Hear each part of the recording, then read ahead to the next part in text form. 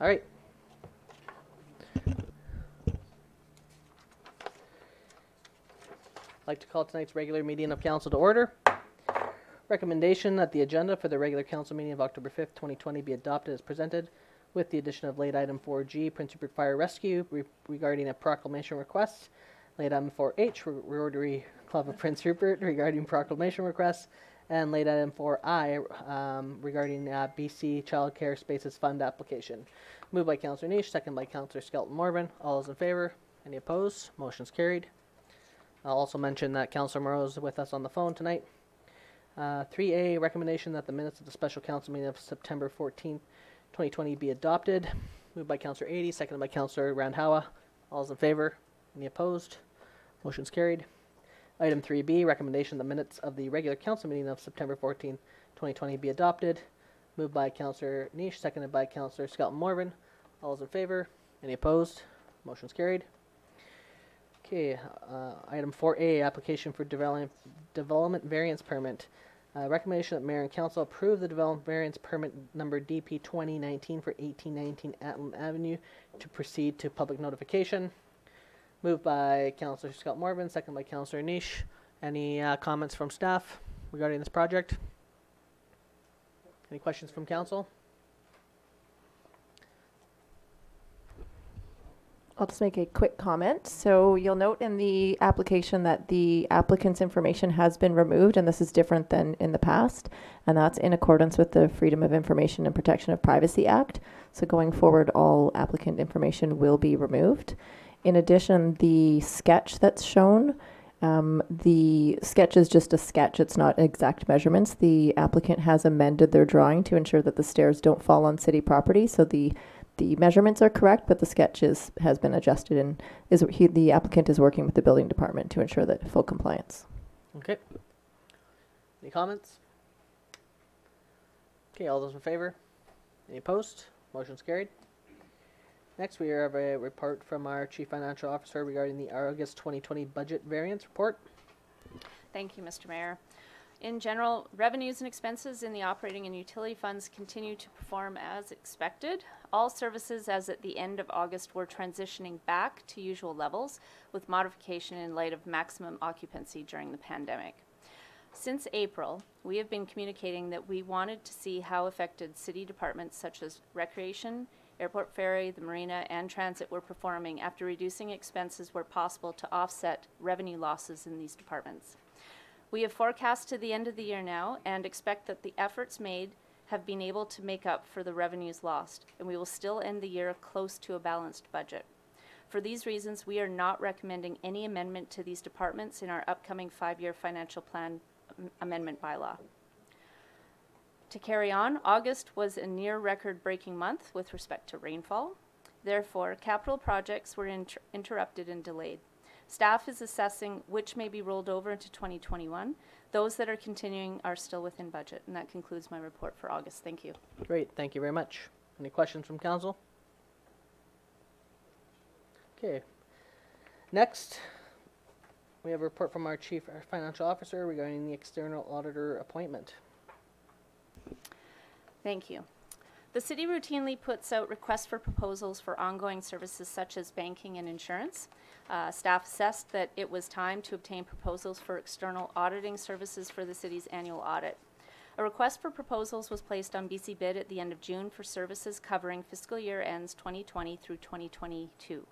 Of the 5 compliant proposals, the evaluation team is recommending Carlisle Shepherd and Company.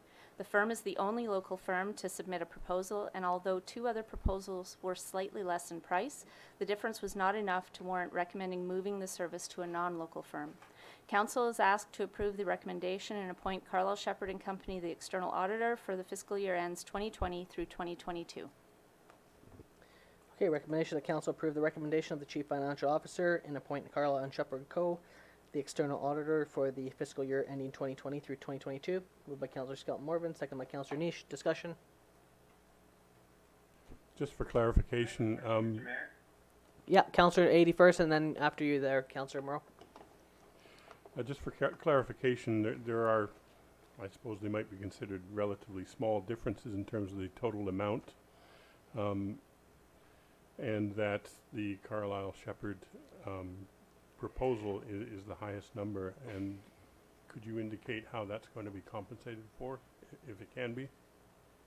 The report to council identifies that the other two firms who had bid that were lower in price, there was the possibility of having additional travel costs incorporated into each of their audit years outside of the first year. And when you factored that in, it actually brought them closer in line with Carlisle Shepherd and Company. And that's why we, after factoring that possibility in, we made the recommendation that Carlisle should be the one that continues the engagement, or has appointed to this engagement rather. They have been our incumbent firm for a number of years, so there's also a lot of staff time that is required to detail internal control processes, systems, all sorts of things with respect to the internal workings of the finance department, and how all of the operations work at this city. Every firm that had submitted a proposal, they're all qualified. So it really came down to what was the last little bits, and it really was price. And so that was a heavy weighting. It was in the criteria as well. Each of the firms knew it. And Carlisle Shepherd, after the proposals factoring in the possibility of additional travel costs, because the other two firms are actually out of Prince George, it turned out that it made more sense for the price to go ahead and give it to, or recommend it rather, to Carlisle Shepherd and Company. Okay, thank you. Councillor Moreau? Thanks, Mr. Mayor. I think this question comes up to me, and it's actually kind of ironic that it's based on an audit contract. I'm wondering if the city has any financial policies in place or audit controls in place for when these RFPs are released. If we have standardized timeframes for RFPs that are relatively small in nature, I think in this case being under that 100,000 threshold. I'm not certain I quite understand the question, Councillor Moreau, but I'll take a stab at it. We don't... Sorry, I can rephrase if it's helpful. Sure. What I'm trying to ask is there a standardized process or financial policies and procedures in place that you follow for when these RFPs are released? So in this particular example, why are you recommending a term of 3 years? And how often has this contract gone out to tender? For as long as I've been here, the contract for external auditing services has not gone out for tender. We have done banking, we've done insurance, but not the auditing one. So that's one of the reasons that we said it was time. We actually wanted to do it last year, but we didn't get to it. So this year we made a point of making sure that we could do it. There is nothing that says specifically in our financial policies but how long we should have the contract for. Our RFP actually says 3 years with the possibility of an extension for a further 2. And then if it's recommended to council to reappoint for the next 2 years, it would actually be a 5-year engagement before we go back out for a request for proposals. I appreciate that. Thank you very much. And I think you can see what I'm leading at, which is I think it's in the city's best interest, obviously, to put this out to the public every few years. I think that's going to be the way that we can keep everyone's pencil sharp and make sure that we're, constantly doing business with people that are putting their best foot forward. So I have no issue approving this recommendation as you guys have put it. I hope I can just make a note, and I hope the rest of the council will agree that I think we should be trying to move towards standardizing moving forward. Thank you for the question, and thank you for acknowledging that it is definitely a worthwhile policy, and we are actually trying to move towards that. That's one of the reasons that we left it with just a 3-year appointment with the possibility of extending for 2, so that we can actually keep going back out into the market to make sure that we're getting good value for service. Councillor Randhawa? Thank you, Mr. Mayor. So like when we ask for like a proposal, right? So do we reach to the firms or we just put our in BC bid and they reach to us? How this works? That's exactly how it works. It goes on BC Bid, and then interested firms go ahead and submit a proposal. It says in the proposal that we ask for audit firms to have experience with municipal auditing. So perhaps that is one of the reasons. I'm not sure. I can't speak to the other auditing firms in town, whether or not they have other municipal experience in other locations, but we didn't receive anybody else. Okay. Thank you. Any other questions? We have a motion on the floor? Yep. Okay. Okay, so all is in favor? Any opposed? Motion's carried. Okay, next we have a report from our Director of Operations regarding the construction services for landfill cell expansion project. Thank you, Mr. Mayor.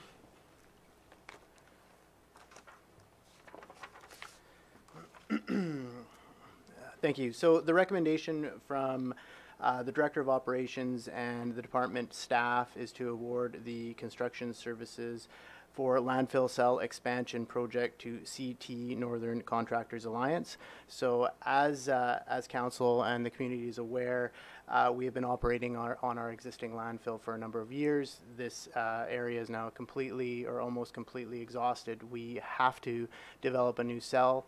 And where that cell is going is in our quarry. So we are looking to remove a bunch of rock out of our quarry to make the cell, and then have that then additionally later on lined and prepped for refuse deposit. So on September 22nd, we had 6 different compliant proposals come through the door here for RFP 2007. They were proposals, they weren't tender prices. So each one that came through the door had different options associated with it. The city took the 2 lowest bids that were compliant because some of them were sort of hung against if they were able to receive contracts, so they weren't guaranteed to go forward. So we took the 2 that were guaranteed and the lowest, and we worked with both of them to try and get the best price for the city. And in the end, we landed on CT Northern Contractors Alliance for $6,419,719, and we are looking to award to them today. They are able to start immediately and finish hopefully early, and we would like to move forward. Also talking with our finance department, the proposal is acceptable within the capital works budget for landfill expansion for 2020. Thank Great. you. Recommendation that Mayor and Council approve the recommendation of the Director of Operations and Operations Department staff and award the construction services for landfill cell expansion project to CT Northern Construction Alliance. Moved by Councillor Scott Morvan, second by Councillor Niche. Discussion. Councillor Randhawa. So you're wondering like if they will hire local people for construction or? Correct. CTNCA is their acronym. They are a local company. They were formed in 2014 in Prince Rupert. They are between IDL and the Coast Shimshan, and they have several employees in town, and they are currently working on port projects and other projects on Ridley. They have machinery in town, and they are a large local employer in our community. So which was the other bid that was competitive with this? Was it another local company or? Correct, it was another local company. It was Adventure Paving that we were working with both of them as they were both compliant and they were the 2 lowest. And in the end, CTNCA was the lowest overall for guaranteed to move forward with options that we could have additional savings opportunities. I have a question, Mr. Mayor. So this is a one moment. local company? Correct, it is a local company, yes. Okay. Go ahead, Councillor Murrow. Sorry if I interrupt you, Councillor Cunningham.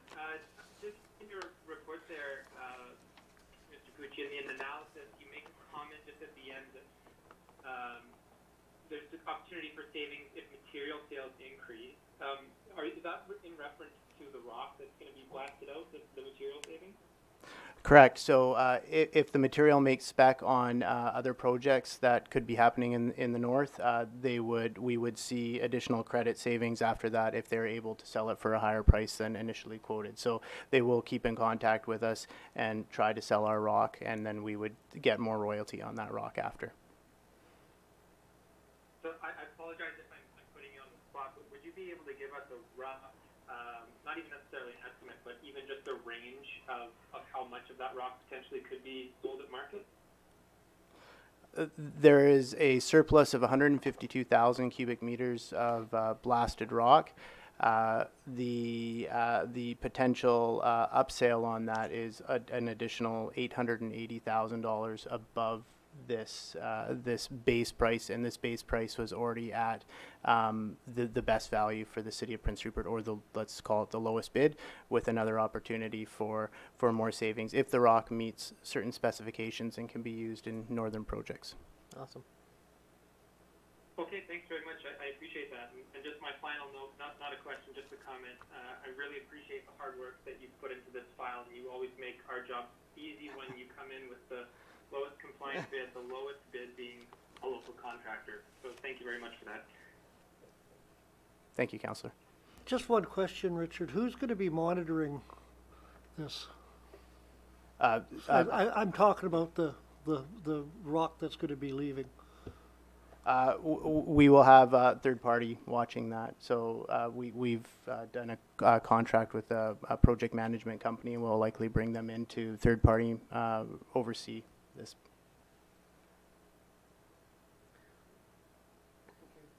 Yeah. Other comments? Once again, great work. We're Thank you. solving all these big infrastructure problems one at a time, and we're getting it done thanks to the hard work of our staff. So we really appreciate it. Thank you, Mr. Mayor. Okay, there's no further discussion. All those in favor? Any opposed? Motion's carried. Thank you very much. Thank you. Okay, next we have a letter of support for Trinity House. The recommendation is the Mayor and Council provide a letter of support to the Trinity House in support of their application to the Canadian Mental Health Association, British Columbia Division, for additional recovery beds. Moved by Councillor Renhowa, seconded by Councillor Skelton-Morvan. Just quickly say I met with the Trinity House folks last week, and some new funding has been initiated by the BC government before they did their election, and it's looking like they might be able to qualify for this additional funding, which I think would be good for the program here. So they said that having a letter of support from us helps them with this application. So, once again, just supporting the people in our community, and Willie and his team, who have been doing a great job at Trinity House, and lots of great progress and results that are happening from the program that they're running here in town. So just wanted to say that totally 100% support this. Any other comments? Okay, all those in favor? Opposed? Motion's carried. Next, we have a report from our Manager of Transportation and Economic Development regarding the Community Economic Recovery Infrastructure Fund funding application for the CN building refurbishment. So I will be presenting this on behalf of Mr. Venditelli this evening. So the reason for this report is that the provincial and federal funding has been announced to support the efforts of municipalities towards community economic recovery in the light of COVID-19. Priority has been placed on shovel-ready projects that can be completed before a deadline of 2023.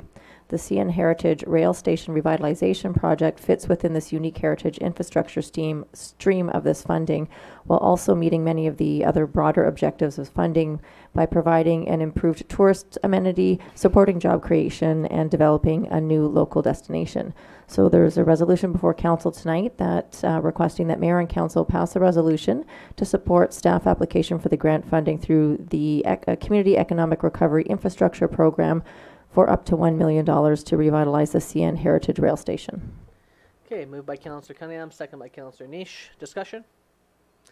I think this is, we've already, I believe, made other applications to other funding agencies for this particular project, and I think at the previous council meeting we also applied for additional funding for the actual waterfront project itself too. So trying to get as much extra dollars in for this waterfront development, I think, is a fantastic thing for the community. I think if we can get additional funds on top of the funds that were announced back when we did the redesign launch event, I think that we're going to see a great new waterfront development. I just want to thank staff and also our partners at Kitcala who've been working closely with us to make sure this project comes off the ground properly, and we're looking forward to seeing some more results on that in 2021. Okay, with that being said, any further comments? Councillor Ranawa? So just a quick question, like, do we have to match any funding with that? Like, city has to match any? No, there's no funding matching needed. Okay. Okay. Oh, Councillor Ady. I don't know how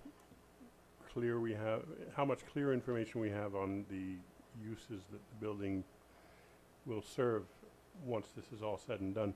I guess I'm curious about that, and it's probably premature to ask that question, but I am curious about it. I am also wonder if there was a process of examining alternative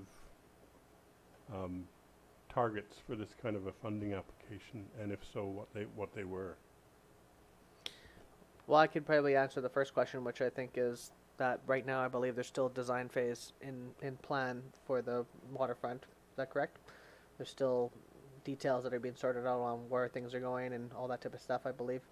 But so I couldn't tell you what the building use is going to be. But the second part of the question, I couldn't tell you whether staff was looking at that. But what I do know is that that waterfront will eventually, hopefully, generate some economic opportunities through tourism and things like that, as that'll be the new greeting for the town. As we know, we're moving the airport ferry down to that location. Kitcala will have their own ferry down there in that location. So the idea is that we're going to generate a new kind of sense of being in that waterfront. What it fully looks like yet, I think we're still having those details fully being mapped out right now. Is that fair to say? Yeah. Other questions? Okay, all those in favor? Any opposed? Motion's carried. Thanks for being on top of the grant applications. I know that the feds and the province both have a variety of different applications coming through, and I know we have another one coming up on our agenda. Okay, next we have the Prince Rupert Fire Rescue regarding a proclamation request. Recommendation the Council proclaims October 4th to 10th, 2020 as Fire Prevention Week, as requested by the Prince Rupert Fire Rescue Department. Moved by Councillor Scott Morvan, seconded by Councillor Randhawa. Any comments? Okay, all those in favor? Any opposed? Motion's carried. Next, we have another request from the Rotary Club of Prince Rupert. Recommendation that Council proclaims Saturday, October 24th, 2020 as World Polio Day, as requested by the Rotary Club of Prince Rupert. Moved by Councillor Cunningham, second by Councillor Scott Morvan. Any discussion?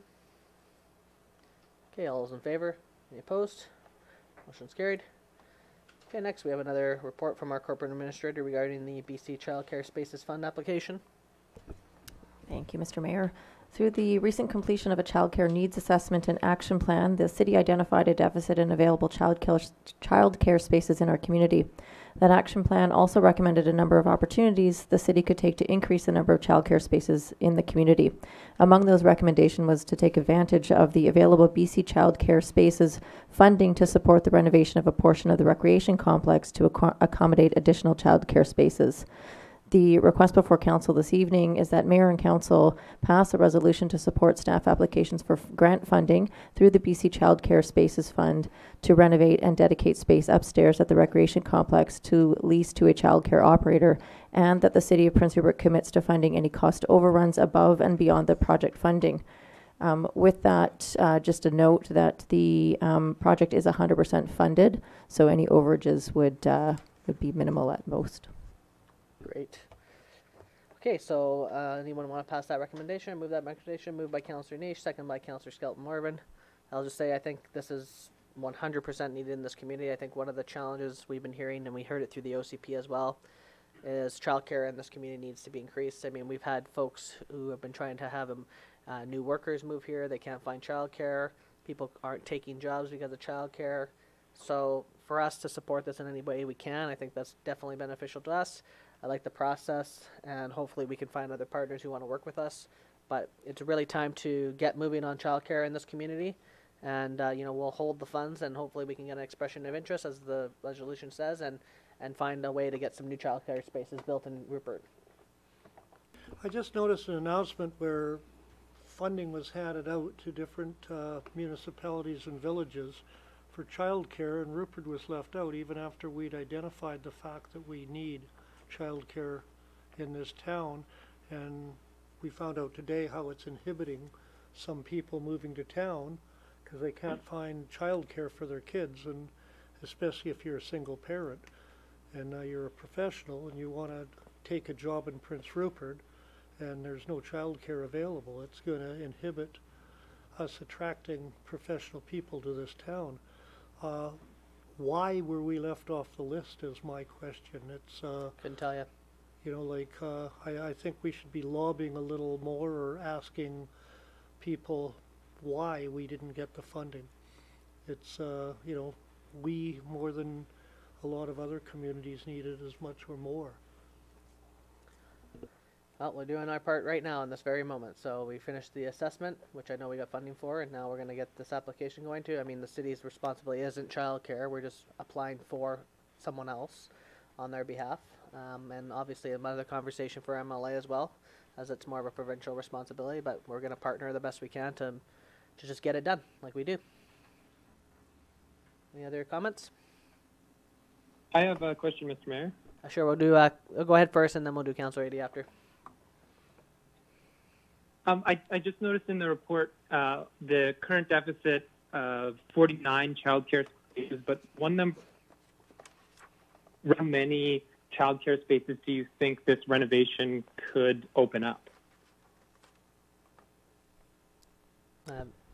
That would need to be determined based on who applied to run the facility. So we'll do the renovation and then someone else would run it. So it depends on what their licensing would be able to do and what they can accommodate comfortably.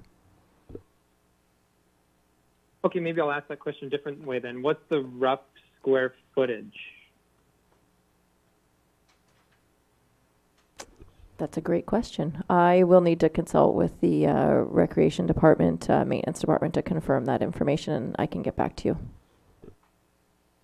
Sounds good, thanks. Councilor Ady? Yeah, I will say I heard the same report that Councillor Cunningham was referring to, and it certainly kind of stood out given our current needs. But having said that, I concur that as we stand and as we look at this proposal, this is something we need to move forward on, and if it gets us closer to the destination of solving the problems we have, then I think it'll be a positive thing. Okay, any further comments? Okay, all those in favor? Any opposed? Motion's carried. Next, we have a report from our Director of Operations, although I don't know if you have to add anything else to this, but it's the Edward and Albert Ave road closure. Thank you, Mr. Mayor. The only thing to add is just that we haven't had any official comments. We've had someone view the documents, but no official comments have come forward through the process, and we've augmented the drawing as per council's request to ensure that all current accesses are maintained for those properties. So we're just looking for a second and third reading, and then to go to Ministry of Transportation approval for the bylaw, then it will come back for final. Great. Thank you. Sounds good. Moving it? Or question? Move it? Okay, so move the recommendation, second by Councillor Niche. Go ahead. It says in the first part of the bylaw which is shown outlined in bold black on the reference plan, and when you go to the reference plan, it shows it going right to Alexander, which blocks off those houses we discussed that have access right now. I'm quite sure it was an oversight, but thank you, Councillor. No, we've actually brought it in on Alexandra to lot 8, so that the 11th Avenue property, and down on the lower one, the last property, which it goes to 48, so it's brought back so that 20 and 21 lots can remain with their access as well. I'm just pointing out the diagram we've got has the bold lines going right to Alexander, which if we pass this as it sits. I can give you an updated map. We've had all that corrected for the current bylaw. I apologize that hasn't made it into your package. Thank you. Thank you. Okay, any other comments? Okay, all those in favor? Any opposed? Motion's carried. Thank you. Thank you. Next, we have a report from our Chief Financial Officer regarding the 2025 year financial plan amendment bylaw number 3457/2020. Under the community charter, a municipality must adopt a 5-year financial plan annually. A financial plan may also be amended by bylaw at any time. The report provided to council outlines the items included in the attached financial plan amendment bylaw. At the July 20th meeting, council approved a contract to remove the remaining 2 above-ground tanks in the Moresby area.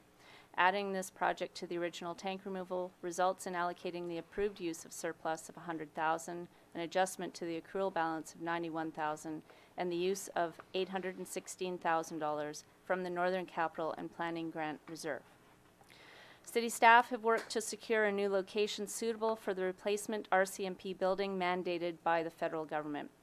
The arrangement sees the land and building owned by the Jehovah's Witnesses on the corner of McBride and 3rd Avenue East acquired for this purpose.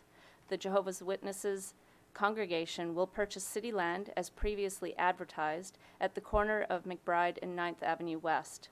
The budget amendment necessary to proceed with this project is $2 million, which includes land acquisition and legal costs, engineering and geotechnical costs, and architectural design costs.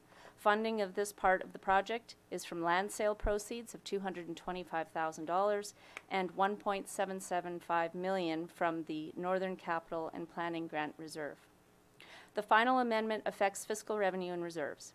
The city received part of the grant awarded last year for the water treatment and submarine line project, also known as Phase 3 of our water project, and an additional Northern Capital and Planning grant after the 5-year financial plan was adopted. These funds need to be transferred to their respective reserves. There is no impact to taxation resulting from any of these amendments. Notice of the proposed amendment to the 5-year financial plan was posted on the City Hall notice board as well as placed on the website. The public was asked to submit comments, and as of end of today, there were none received. Council is asked to introduce and give first, second, and third reading to the 2025 year financial plan amendment bylaw number 3457/2020. Thank you. Okay, anyone want to move that? Moved by Councillor Renhala, second by Councillor 80. Comments from council? Councillor Niche. I just want to highlight the part where you talk about the RCMP building and the fact that we finally managed to deal with this and good work by staff, finally coming to a resolution and a solution to replace this building. I mean, as much as we all would prefer not to have to pay for it, it's inevitable that we have to, and the federal government is going to make sure of that. So, good job in finally securing what I feel is probably a spectacular location for a police station. So, good job. Councillor 80. I have a question, Mr. Mayor. Yeah, we'll go Councillor 80, then you, Councillor Moreau. I think Councillor Moreau and I are on the same clock. My question is about the old RCMP location, and is it premature to ask what we might see happening there? Yes, at the moment it is. We don't know what we're going to do with that particular building. However, all 4 of those corners are covenanted to be public use. Councillor Moreau. Thanks very much, Mr. Mayor. I think it's good that we all kind of thought that this budget amendment would just be COVID revenue declining type of amendments, but it's good to have some good news in there as well. And based on that August variance, it's also really encouraging to hear that we're still on a path to balance by fiscal year end. I'm just left with one question around the general operating fund, around the forecast for user fee revenues. I think you identified kind of the main ones that have all experienced a bit of a hit by the pandemic, but the one in particular that I'm looking at is the arena, because I've seen you've adjusted the anticipated revenues across all the other, airport, marina, civic center, pool, and transit, anywhere from $50,000 to $150,000 for this year. But the arena has stayed the same in terms of forecasted user fees. I'm just wondering if you can provide us a little context to that.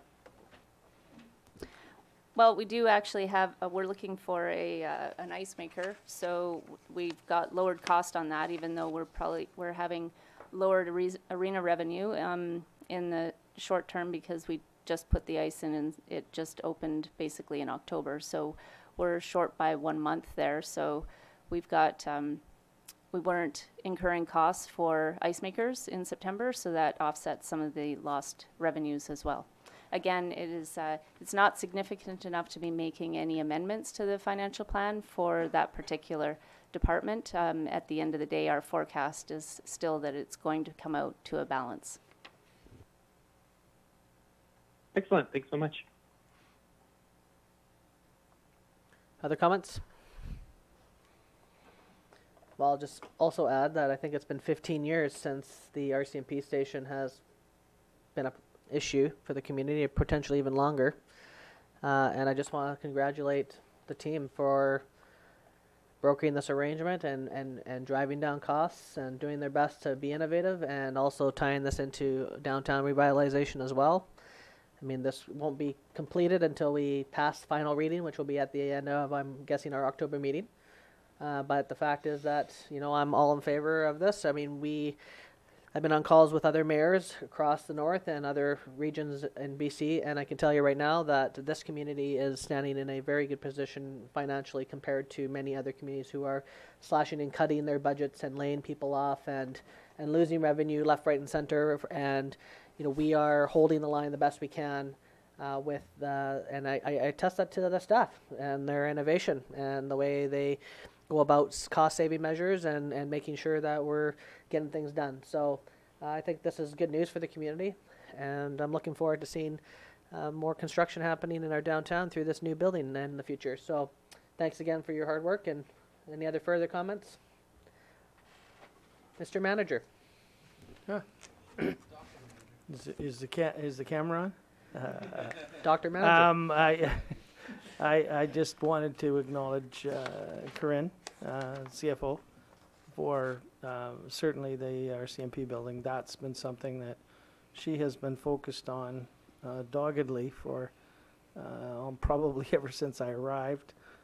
Something that she's done a great job on, and was very complicated and very difficult to get to, but she's got there, and I just wanted to acknowledge that in front of council and in front of the community. That is a super great job and difficult challenge, certainly, both financially, locationally, and in terms of trying to find the right spot. And I think she's done a brilliant job. So, just wanted to say that.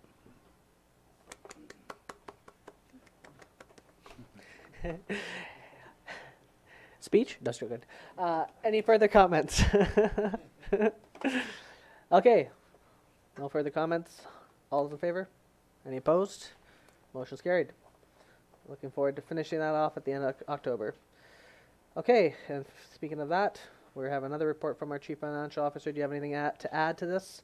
So the recommendation that Council give fourth and final reading to the Woodworth Dam Temporary Replacement Borrowing Bylaw number 3458/2020, and that Council give fourth and final reading to the Solid Waste Infrastructure Temporary Borrowing Bylaw number 3459/2020. Moved by Councillor Scott Morvan, second by Councillor Cunningham. Discussion. All those in favor? Any opposed? Motion carried. Okay, we have a notice of motion from last meeting. Councillor Cunningham. Niche. Well, I brought this up because I feel that until we have with the enforcement of these containers in our light industrial area, I felt that, you know, we have to finish the work before I think we should engage in enforcing a bylaw that's really not ready, or an outdated one, I guess you can say. So what I'm, I guess, requesting is that not necessarily that we have to cease bylaw enforcement at this moment, but that maybe we can kind of just move forward by getting a staff report on the work that we had done in the previous bylaw, or that we started working on it, we were going to do it, and it hasn't got that far. So what I would like to see is before any more enforcement is done, I would like to see a report on where we got to that, and if we could see that report or set it up so that we can finish those bylaws in our new OCP and continue on with a good enforceable bylaw in, I guess, November or so. So I don't know if we have to go through the whole motion right now. If I can, is it possible that I can just request for a report first before we actually go any further? Does that work with staff, or? Sure, that would be fine. I mean, it's probably best to have a resolution of council to have the staff present a report. Okay. And then we can work on that and have it back probably in time for the November bylaw. Then I am putting forward a motion to ask for a report and the information that we've already worked on this bylaw as far as containers and light industrial, so that we can continue in November. Okay, moved by Councillor Niche, second by Councillor Cunningham. You talking? No, I totally agree with Councillor Nice. We've got to clarify this. If you look at M1 zoning, it says accessory buildings and structures. So that to me says containers. And so this has to be clarified and done properly. And if it means rezoning some of M1 to another category, then so be it. But it's something we have to look at because, just about every industrial site you go by now from here to Vancouver has containers in it. And they're becoming more and more the norm. So we've got to modernize our bylaws to get with what's happening. Like if they're kept neat and tidy and maintained, fine. If they're not, then we go after the person that's not following the new bylaw, if there is a new bylaw. It's why punish everyone for the action of one, is my attitude. Councillor Scott Morgan. Yeah, thankfully we're in the process of an OCP update, so a lot of these bylaws and some of these challenges are being addressed. So I think that we're already in motion for a lot of these things and getting these problems addressed, and we can probably rest assured that they'll be tackled in that particular process. Other comments? Okay, I think Just that's a procedural question, Mr. Mayor. Yeah.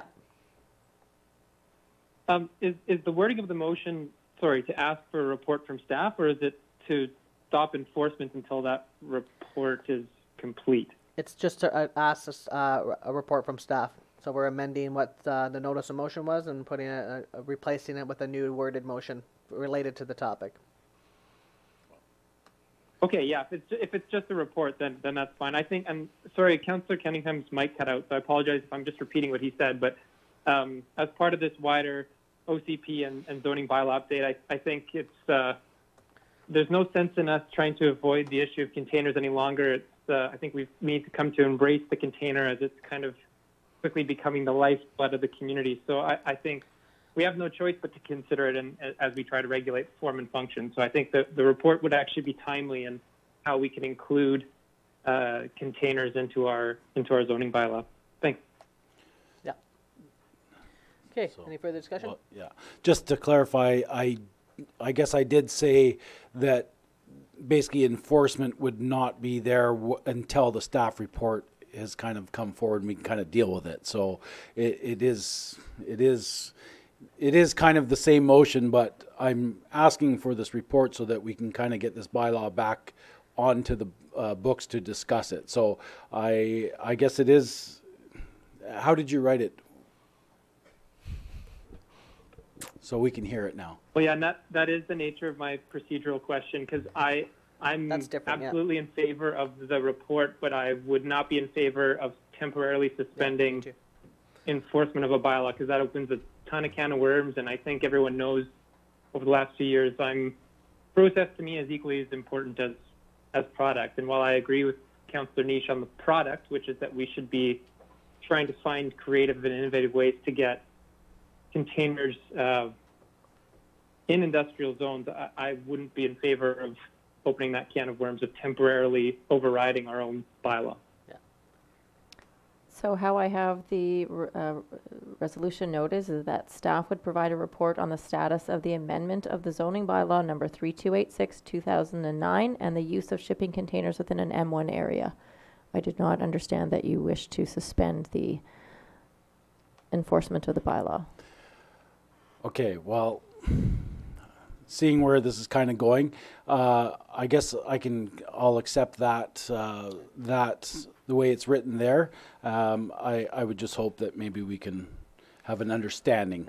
Well, I'll just add that our OCP and the bylaws are all coming forward shortly to council within the next 2 months. And I think, yes, we had done some workshops in the past. I remember when LNG was here, we were doing a variety of things on these types of initiatives, and all the bylaws in this community are going to get updated to a current level. And you know, I think nothing's going to be able to get through until we pass it all. So I think this will be able to sort out fairly quickly, and we can get some information from staff. But I think it all by this end of this year we'll have this all sorted out for sure. Well, you know, I agree, but I also think that the zoning allows them. So I don't know where this bylaw that says they have to be moved, because M1 is, you know, accessory buildings and structures. So, you know, where, you know, you know, they are an accessory building or a structure, you know, like it's... I believe it's the definition of what that, a container is not disclassified as an accessory building. And that's where we need to, as a policy level, make some changes so that it makes sense that in a light industrial zone, people can obviously have containers as long as they're kept clean and they're kept, you know, uniform and they look good and type of thing. But currently, the bylaw doesn't state it like that. So that's where this update needs to come so that it makes sense for users. So it's, I would say, a small, you know, past issue like we've been dealing with that we just need to update and get correct so that it makes sense for business owners in town to be able to use containers on their property in those zones. So what we're asking is everyone to move their containers, and then when we pass the new bylaw, they can bring them back? Is that what you're... That's not what we're saying to people. They need to make them into compliance, and our corporate administrator has already spoke with all the owners in the area, and everyone's making some small adjustments to the situation, but it's not going to be a big upheaval. It's just that we need to get some better wording on so that we can move forward as a community and and it will be done here shortly. So, is that about right? Yep. Okay. All those in favor? Any opposed? Motion's carried. Okay, so I thought I'd give a quick report tonight. So you know, as we just finished the OCP process with the community, and we had some government meetings, and I'm sure Councillor Adey wants to give an update as well on the EBCM and stuff. So I thought I'd just get started. So we set up Plan in Motion as a community back in 2015. We started with the Hayes 2.0 vision, and at that time, you know, Watson Island was still fully, the mill was still on the site, and we didn't have the water project moving forward or any other infrastructure moving forward.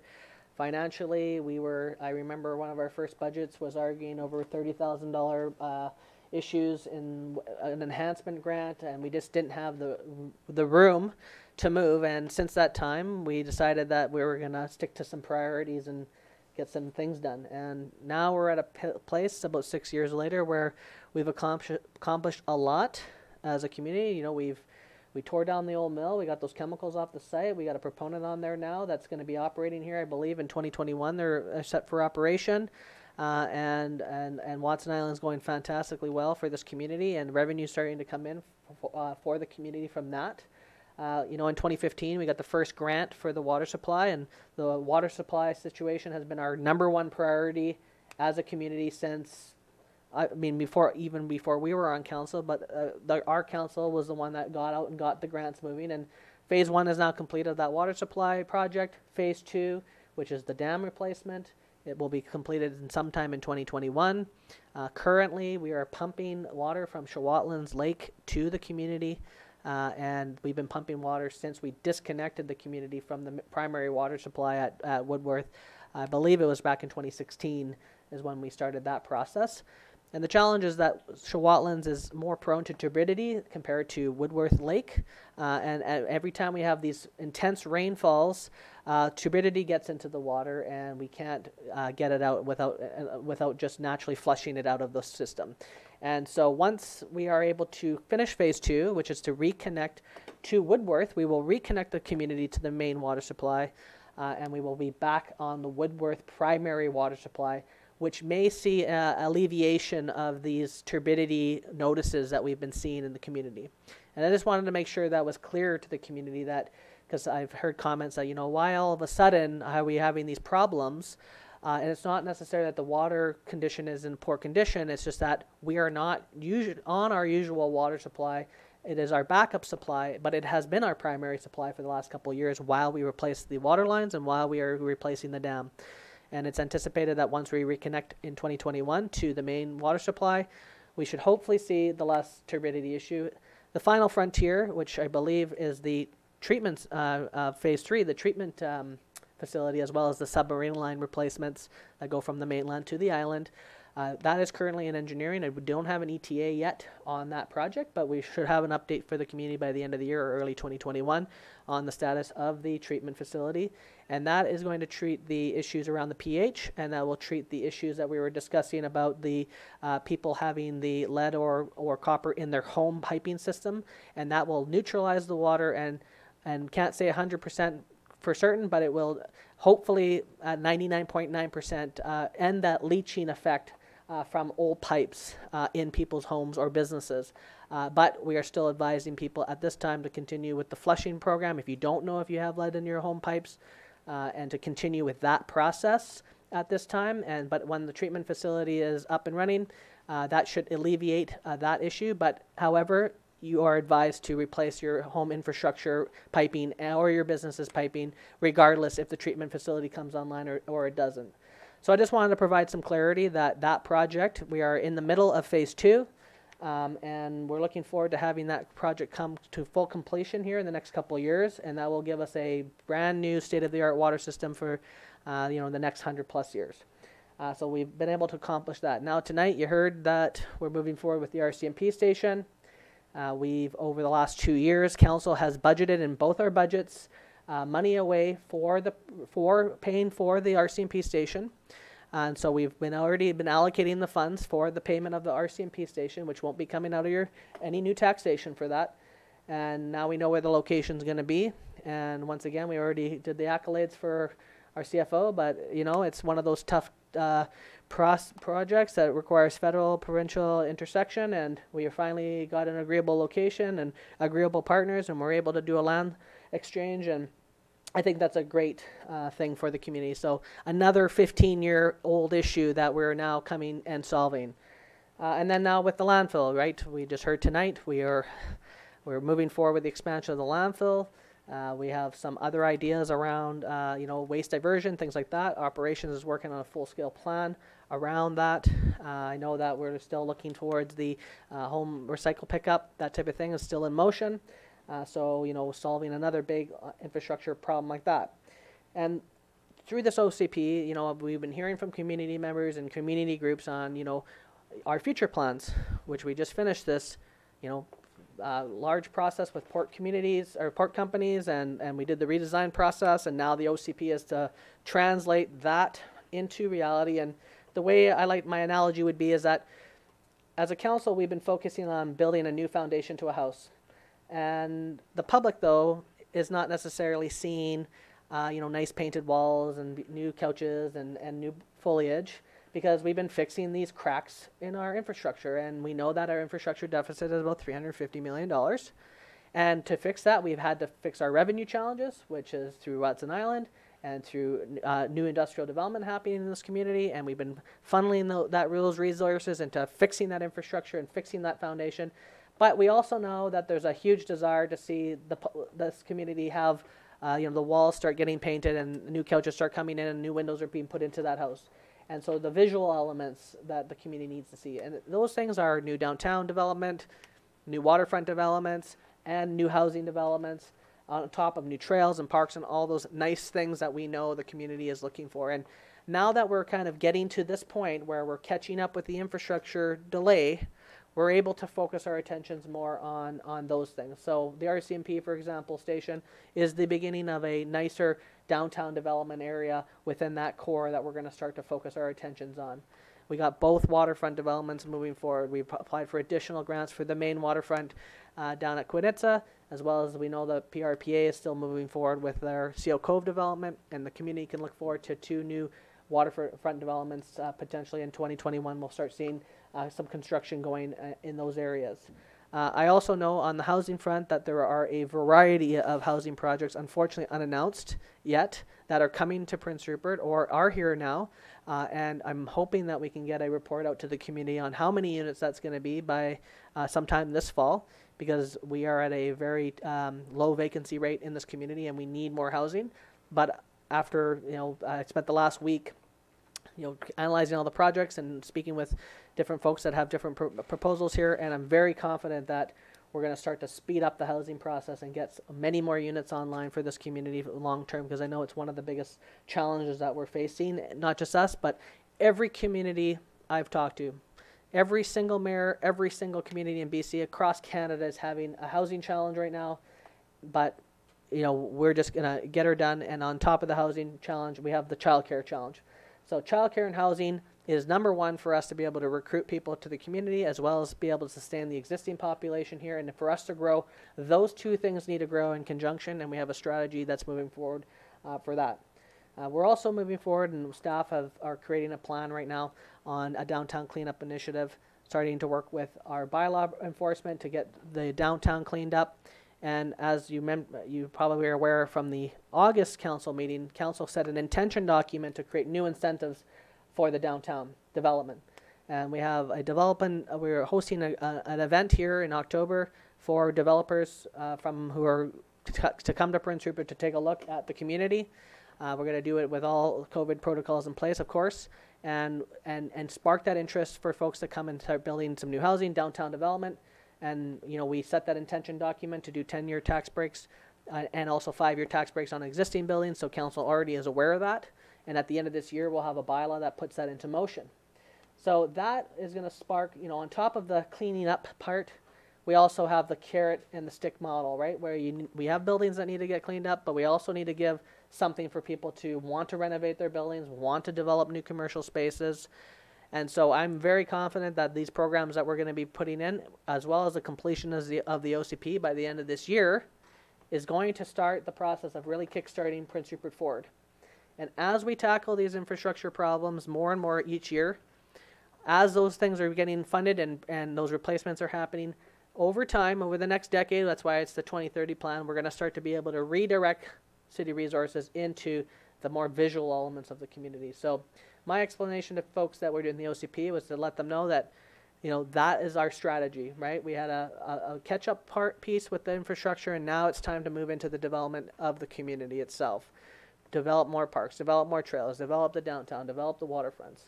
So I just wanted folks to know that after our OCP process, meeting with a variety of different groups, I've never seen this level of support for a plan. And there was wording changes that certain groups had to say, but nothing in terms of the meat or structure of the actual plan. Everyone really liked the idea of us trying to fit that much housing in the downtown. They liked the idea of the midtown, the new downtown, and the Marina District. So there wasn't too much issues with that. But moving forward, once that's complete, 2021, we're going to see, I believe, a new development environment in Prince Rupert. Those incentives will be clear. There'll be a new development process for developers that want to come and develop in the downtown core, incentivizing housing development, incentivizing new commercial spaces, and condensing that downtown core into the new downtown plan. I'm the most excited I've been for this community in a really long time. And we've been able to do all of this stuff without actually increasing anyone's taxes. So, that's a testament to the type of innovation that we've been bringing to the table. So all of these infrastructure pieces are not additionally, in fact, we lowered taxes last year, and here we are with a new financial plan, or the amendment of the 5-year financial plan with no tax increases to the community either, which I remember Councillor Adey was saying in April, we'll have to see how this goes. Well, here we are. So you know, it's no easy feat to be able to try to accomplish this amount of these projects on the ground, the amount of initiatives that the staff are working on with the capacity that they have, managing once, and I'm imagining these big major projects, and we're doing it all without having to increase taxes. And I just have to say that's a testament to council's will to stick to the priorities. You know, we created a timeline on infrastructure, and we're literally hitting those timelines and working our buns off to get the grants and things that we need to get, and working with the province and working with the feds. We had great meetings with the province, and then of course an election was called. So we're just going to have to wait and see. But we've also, staff have created great relationships with staff within the province and staff within the federal government. So now we have a team between the federal government and the provincial government who know Prince Rupert's growing, who know the challenges that we have, and they're working with us to develop a whole variety of strategies to ensure that Prince Rupert's community can grow in a way that not only supports the port growth, but supports the community at a social and economic level as well. So I'm just very excited, and I wanted to, you know, do a bit of a report on an update of where we're at. And so the next couple months is to finish the OCP, get all of our bylaws updated, and then we're going to send letters out to folks who are in the downtown, letting them know of our new incentives. But we're also going to be sending letters out saying, by the way, if you have a property that's derelict, it's time for you to start cleaning up, and we're going to start moving forward with getting this town spruced up. And I think people have been telling us all over, and I think we're prepared to get moving on that too. And I think it's time for us, and we're going to set a 3-year timeline on those incentives. So that's the time for us to really blitz this town and get some things moving. So we'll have some more information near the end of the fall, particularly around the housing piece. And but I'm excited to say that, you know, we've been able to accomplish a lot here as a council, and with staff's hard work. And that's my report. Councillor Cunningham. With that all said, I'd like to acknowledge the fact that we can sit here and talk about what we're going to do in that, but it's the staff that has to do it, and the staff doesn't get the recognition sometimes. We're asking them to take care of the present, look out for the future, and look over their shoulder at what's going on at the same time. And you know, I know a few times I browbeat them and that, but at the same time, I take my hat off to the work they've got done, and you know, they're doing multiple tasks sometimes and that, and you know, everything you just spoke about, the staff's involved in it one way or another. So you know, I take my hat off to them. We've got great staff, but you know, I just think that they don't get the acknowledgement sometimes they should. Councillor Ailey, then Councillor Scumbo. And I would also say that your reference to what I said in April was a reference to our early experience of a pandemic.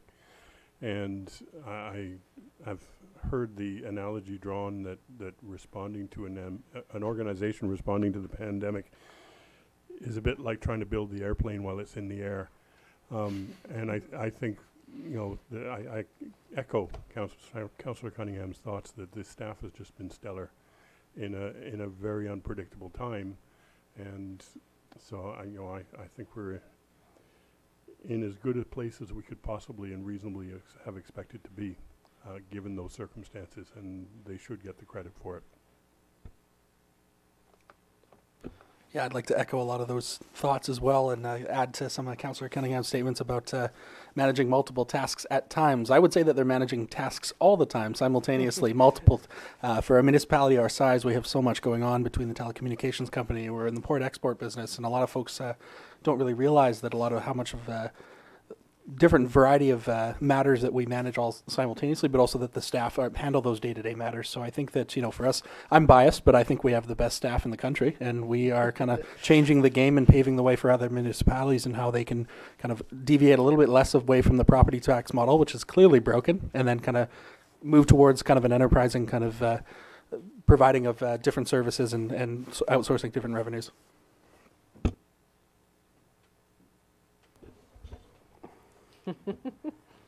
Thanks, Mr. Mayor. Yeah, so everybody already said, so thanks for great work.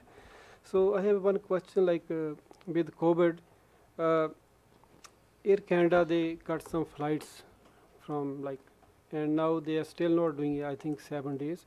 So I was wondering if we can ask them to at least 7 days they can do here. So because in winter, it's hard to go terrace for people. So I was wondering, you have any idea on that? I'm sorry, Councillor Randau, I missed the very first part. Like in COVID, like COVID time, like Air Canada, they cut some flights here, right? So 3 days, now 4 days, I think. So I was wondering, like people are asking if they at least can do 7 days here, so people don't have to drive to terrace. So they did actually increase it up to 7 that they had told the airport authority, and then they rolled that back within a week. So we can ask, but we're not gonna. It's not gonna drive what Air Canada does. So the airport authority, I know, has been very, very receptive to want to have 7 days, and then of course get back to 2 flights a day, because that will help their organization. But at presently, Air Canada is the one that's driving this. Councillor Ady, you want to do your report? Yeah, I do. I participated in a number of the forums that existed in terms of this year's version of the UBCM, and I promised my fellow councillors that I would limit my remarks to about 90 minutes, but but I'm going to shorten it up a lot because I can't match the mayor's enthusiasm level. But I'll give it a shot. Obviously, it was very different from previous conventions. Last year, we all went down to Vancouver and were treated to perhaps an appropriate way of saying it, the full meal deal. And this year's version was entirely online. And there's definitely, obviously, a trade-off there. I think the trade-off is this, that the online version means, I think, probably a very significant cost savings to taxpayers. I think it was just a matter of the registration fee for me. And the advantage is that since I'm sitting on my couch at home, if I think that a session is not relevant to me, I don't have to watch it and I don't have to feel guilty about that. And I get to carry on my normal life and support my family and still attend the convention. So it's got some advantages. There were some technical glitches, particularly, I think, during the resolutions debates, and it required a little bit of wizardry to get around that. The in-person convention, of course, has the advantage of networking. There's a lot of networking between different communities, different councils, and with different levels of government, face-to-face meetings with government. And I thought in the in-person version, the discussion of the resolutions themselves is probably fuller and doesn't have those glitches. And then in the middle of all that, the provincial government called an election. And what that meant for the organizers was that they had to literally change the program overnight because some of the speakers could no longer speak in the capacities that they would normally have had because the writ had been dropped. And I'd like to commend the organizers for their agility in that regard. They did a good job. All 3 leaders, in fact, did speak at the convention, but I think that the tone and the purpose of those speeches is probably different than it would have been without the election call. 2 highlights for me. One was Margaret Atwood, and this is partly because she's a pretty interesting person, partly because I'm an old English teacher. Gave her thoughts on leadership and climate change and the pandemic. And if anybody wants to ask me, she also gave me a reading list of books on the environment, which I intend to spend some time with. She did have some advice for municipal leaders and left me wondering what kind of a mayor she would have made. Probably not quite like Mayor Brain. However, she did make the following point, which I think that the mayor will agree to, since he's just said it, that it's important in community building to find projects that you can get a general consensus and that people can buy into on a broad scale. And what we're being told is that some of what's in the future for Prince Rupert has that quality. So that's a good thing. And the other highlight for me was a panel discussion on whatever the new now is after COVID, after we get through all of this stuff, what's changed. And the panel participants included an economist, an urban planner, expert on transportation and climate change, technical proponents. And the takeaway for me was the fact that so many people have gone to work from home, and we've learned how to do that. And I know that's happened to a degree even on city staff. It certainly happened in our household in terms of the school system. And the idea being that that's not necessarily going all the way back. We're not going back all the way to normal. So you're going to see a lot more people working from home. And what that means for communities is that you don't have to live in Vancouver to work in Vancouver. And so then you're going to have people that are going to make choices, lifestyle choices, to live in other communities, potentially smaller communities with more of an outdoor life, more outdoor amenities. And that's where building the community, as we're trying to do here, becomes really significant, because you have to build a community that people who can work from home would choose in terms of where they would choose to live. And it becomes part of the challenge. And if you do it right, I think it's an opportunity to really create some really good diversity through making it livable, making it walkable, recreational opportunities, and so on. So that was an important takeaway for me.